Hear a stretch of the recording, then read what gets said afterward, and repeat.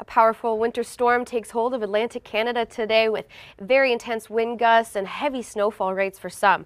Now here's a look at some of the weather alerts. We've got winter storm warnings for much of New Brunswick, the northern part of Nova Scotia. Then we've got wind warnings over 100 kilometers an hour for most of Nova Scotia, PEI, southeastern New Brunswick and southwestern Newfoundland. We also have a very high risk of power outages across much of Nova Scotia, that southeastern corner of New Brunswick, as well as PEI, and a low to moderate risk for southwestern Newfoundland. Now, this storm moved in early Wednesday morning, continuing heavy at times for regions like Charlottetown, Miramichi, the Gaspésie, but then watch as this rain transitions mid-afternoon as that warmer southerly flow pushes in. Heavy rain for regions like Halifax, Shelburne, into Cape Breton, and then that snow moves into Newfoundland overnight into Thursday morning. Heavier for the Burgeo shores, less heavy for the Avalon, maybe collecting about that 5 to 10 centimeters, and then a bit of rain on the backside. Now here's how much rain we could be seeing.